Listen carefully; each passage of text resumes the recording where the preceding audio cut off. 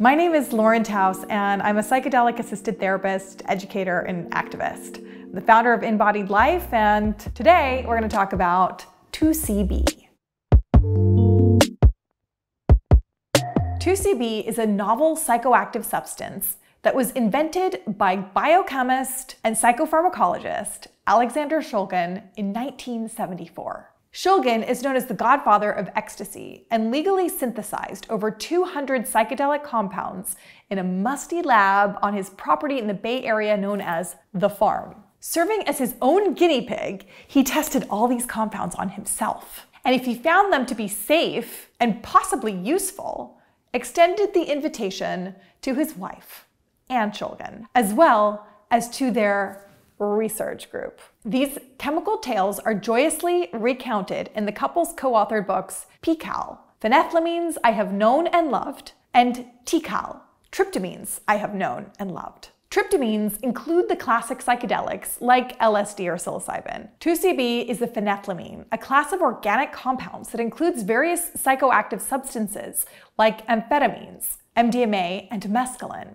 In fact, it was Shulgin's first psychedelic experience with mescaline in the 50s that inspired him to begin tinkering with its chemical structure, eventually leading him to invent a variety of new psychedelic compounds, thus bringing 2C-B and the whole 2C family into existence. Shulgin considered 2C-B to be one of his greatest inventions.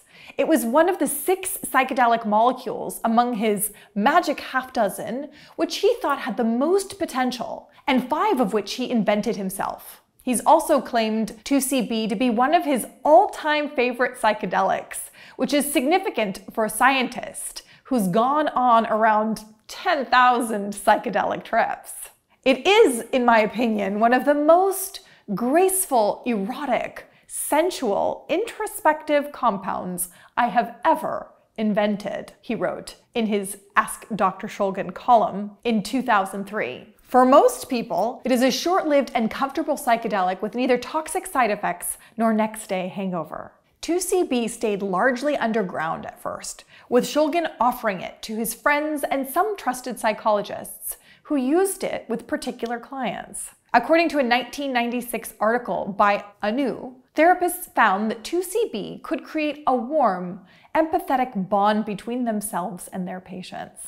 The article also speaks to the drug's ability to dissolve the patient's ego defenses and inner resistances, thus enabling the person to get in touch with suppressed emotions and repressed memories, thereby helping to resolve psychological problems. Eventually, a German pharmaceutical company called Dritwell began producing 2C-B in 5 mg pills and selling them as Nexus, a sexual enhancement drug that could alleviate impotence and frigidity. And when MDMA became illegal in the US in 1985, 2C-B quickly rose to the occasion as a legal alternative. By the early 90s, Americans had become the world's largest consumer of Nexus, often buying packs at sex and head shops and eating 4 or 5 pills, the equivalent of 20 to 25 milligrams, for its psychedelic effects. By 1995, 2C-B was criminalized and placed in Schedule I of the Controlled Substances Act, and the US successfully urged other countries to do the same. However, this Shulgin molecule is still quite popular, albeit hard to find. And many who've tried it, myself included, and spoke to me for this story reported that it's their favorite psychedelic. It's pretty awesome. But why? 2C-B is often described as a cross between LSD and MDMA, although many people report that it's just the language they have to explain it with. And really, 2C-B is its own unique experience. There's very different body feelings than mixing LSD and MDMA, says Joe Moore, co-founder and co-host of the podcast and media company Psychedelics Today. It has very different waves. Because it's a phenethylamine, it's more like mescaline. It's a really unique thing. 2C-B completely fucking blew me over, Beretta tells me excitedly over the phone. It was so visual and so beautiful, but I felt grounded in a way that I don't when I'm that high on tryptamines or LSD. To get to have such an immersive, beautiful, visual experience on shrooms or LSD, you really have to take a lot. And to be in public on that much LSD, it's way too much. But I didn't feel that on 2C-B. I felt grounded, like I do with mescaline. But I also felt the relatedness to MDMA. I felt empathetic and a really deep connection with my musical partner who I was with. For that reason, 2C-B is popular at music festivals. Folks can enjoy slight visuals while still remaining in contact with reality and experiencing a deep connection to the music and the people around them. However, many folks also report taking it at home with friends, partners, or alone, and having really beautiful experiences that were visual, empathetic, and euphoric. It's an enhancer for our senses and feelings. It amplifies sounds, visuals, and touch, and it doesn't feel too toxic nor stimulating, described Sam, who's taken 2C-B nearly 50 times at doses between 10 and 35 milligrams. 2C-B can be a very visually psychedelic experience, although visuals are unique to the individual and reportedly increase with dose. While some folks didn't experience any visuals, many people who filled out a survey I created on 2C-B reported both closed and open eye visuals, and many highlighted the intensity of the vibrant colors they saw. At doses in the 10 to 27 milligram range, Blake described their visuals as electric, and another participant, Adrian, said, "It's like being caressed by a pink and green glow, submerged underwater in the psychedelic sea with a surprising empathogen emphasis." Others, like Sam, described the open eye visuals as seeing additional lights drifting and morphing. However, not everyone experienced open eye visuals, but reported complex patterning when they closed their eyes and relaxed. CEV, closed eye visuals, were very reminiscent to LSD in a playful, whimsical manner with an emphasis on pink and green colors. Dose may play a large role in whether or not users experience visuals, and at higher doses, 20 to 30 milligrams and above, more than one of the survey participants described the open eye visuals as cartoonish, or as Raquel, who's taken 2C-B around 10 times, and at doses in the 35 to 40 milligram range said, "A bit like LSD meets Scooby-Doo."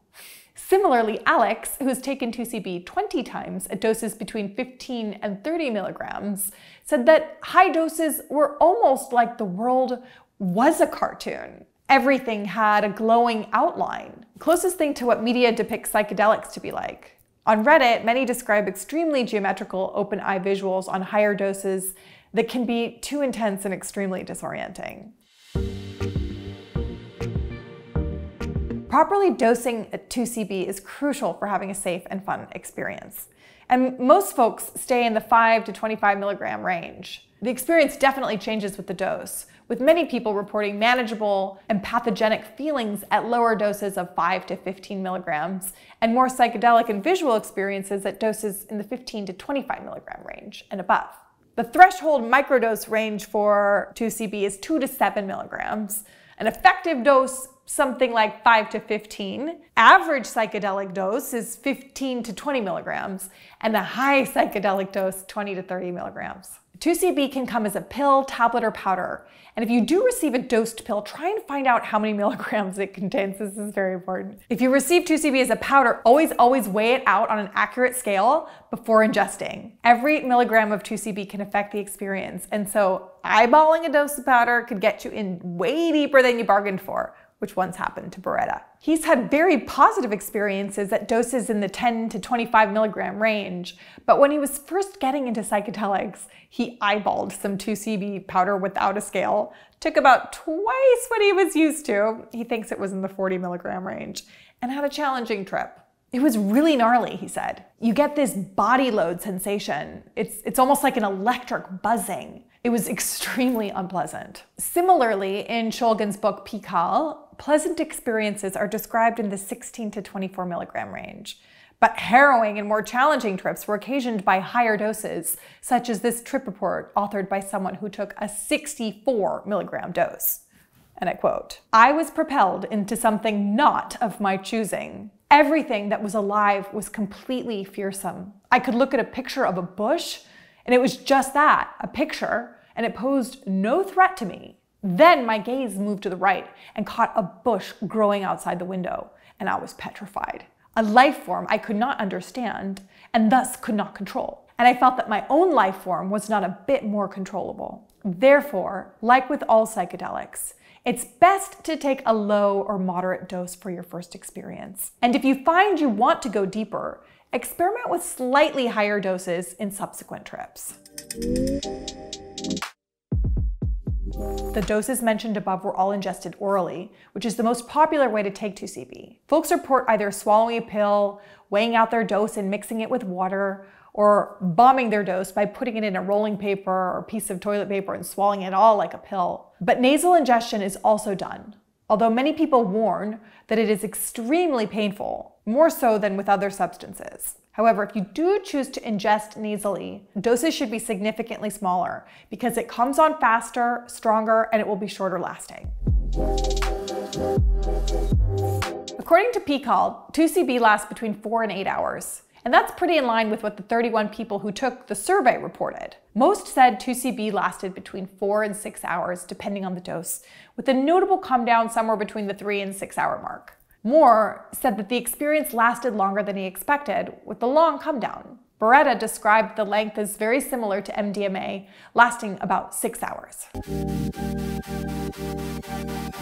The most common side effect people reported in the survey was nausea on the come up, which led to vomiting in a few cases where heavy foods like pizza or curry were ingested in close proximity to the 2C-B. Like with other psychedelics, it's best to fast for 3 to 4 hours before consuming in order to avoid most of the nausea or chance of vomiting. Another common complaint is that the 2C-B come up can be a bit anxious and itchy, and that the whole experience can be a bit tweaky or speedy, resembling an amphetamine. Some other folks reported trouble sleeping afterwards and a slight headache or fogginess the next day, which many felt was dose dependent. In fact, Leland Radovanovic, founder of Conscious Communications Collective, said that he feels an afterglow the day after a dose of 25 milligrams or below, and a hangover after doses greater than 25 milligrams. Hangover feels like being drained after a hard trip on LSD or psychedelic mushrooms, he said.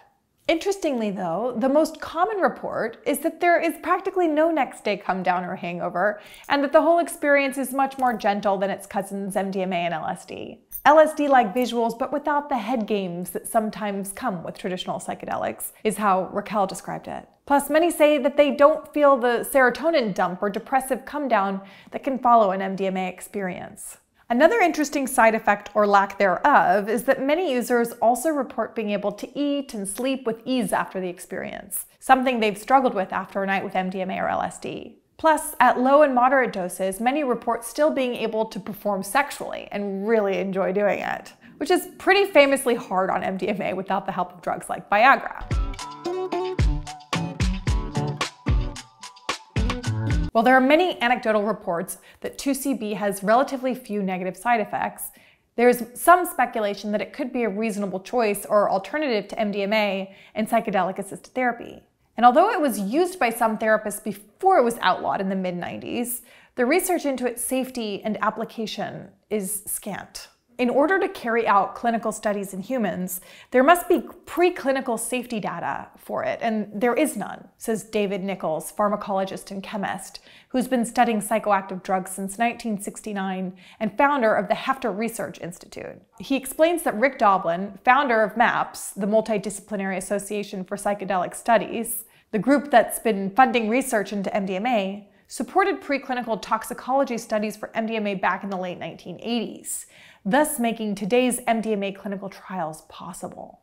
But no one has funded the preclinical toxicology studies necessary to do clinical studies of 2C-B in human subjects, explains Nichols. I have heard that such work might be in the works somewhere, but so far, there is nothing. Is 2C-B a good alternative to MDMA or psilocybin in psychedelic-assisted therapy? He says that no one knows. He explains the pharmacology is different, that 2C-B is actually closer to psilocybin than MDMA, but 2C-B might be useful as an adjunct in psychotherapy in the way that MDMA is used. That's also an idea that Joe Moore espouses and encourages. You're getting something like MDMA, but not having a hangover. I think that the therapeutic implications are pretty big. When Shulgin was hypothesizing 2C-B's therapeutic potential, he proposed that 2C-B might be best taken at the tail end of an MDMA session. It is as if the mental and emotional discoveries of an MDMA experience can be mobilized and something done about them, he wrote in PCAL. Essentially, it's a way of integrating the material that comes up during an MDMA session and bringing participants back into their bodies with that grounding mescaline-like effect of 2C-B. The combo is now known to psychonauts as the Nexus Flip. But back when Shulgin was writing Pikal, he really thought it could have a future. This combination has several enthusiastic advocates in the psychotherapy world, and should be the basis of careful research when these materials become legal and accepted by the medical community, he wrote.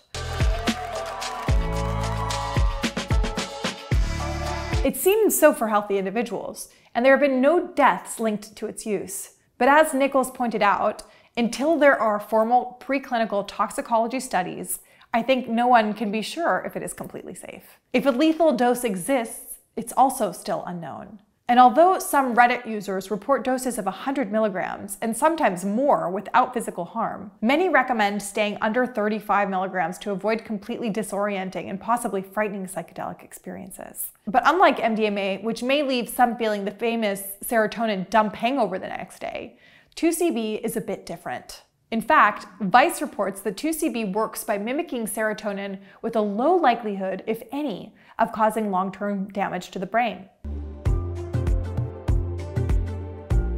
It is important to note there have been deaths linked to other substances in the 2C family, like 2C-T7 and 2C-I-NBOME. And one woman suffered a brain injury after ingesting an unknown dose of possibly impure 2C-B. What's more, some Reddit users reported experiencing HPPD after high-dose experiences, and 2 of the 31 survey respondents reported seeing some trails in the weeks following their 2C-B trips, although they eventually faded. There's also been reports of numerous darknet dealers selling 2C-B as MDMA. There isn't any research at this point looking at whether 2C-B can be abused. More classic psychedelics, such as LSD and psilocybin, are considered non-addictive. In fact, they've both shown promise for substance use disorders such as alcoholism and nicotine addiction in clinical trials. But because 2C-B is also a stimulant, there may be a potential for abuse that doesn't exist with LSD and psilocybin. As with all psychedelics, it's important to engage in best practices, such as creating the proper set and setting before diving in, especially if you've never done 2C-B before and aren't quite sure what to expect. While 2C-B in reasonable doses, less than 25 to 30 milligrams, seems physically safe for most healthy people, folks with heart problems or epilepsy might want to be extra careful with the substance because it can affect heart rate, blood pressure, and the central nervous system. And like all psychedelics, those with certain mental health conditions, like schizophrenia or bipolar disorder, also need to be extra careful because of the increased risk of inducing a psychotic or manic reaction. Certain polydrug mixes can increase risks, and it is not advised to mix MAOI, antidepressants, lithium, or tramadol with 2C-B. Cannabis and amphetamines are also known to interact negatively, possibly intensifying the experience and increasing users' anxiety, paranoia, and negative thought loops. If you are set on experimenting with the 2C-B and cannabis combination, keep both doses lower than usual and spread out your cannabis intake by at least an hour or more before redosing. Having a sober trip sitter is also a great way to reduce harm and keep you feeling safe and secure, especially on doses over 15 milligrams or for your first time with the novel substance. Not to mention, here at DoubleBlind, we always encourage readers to prepare their set and setting for a safe psychedelic experience. And the last safe use tip we have for you is to test your substances for purity. I'm really passionate about this one. You can do so using a Marquis reagent test kit. 2C-B is the only substance known to turn the reagent a bright greenish yellow color, according to the third wave. All in all, this novel psychoactive substance that the Shulgins were so fond of seems to have a lot of potential if used in a safe and intentional manner, but more research is sorely needed.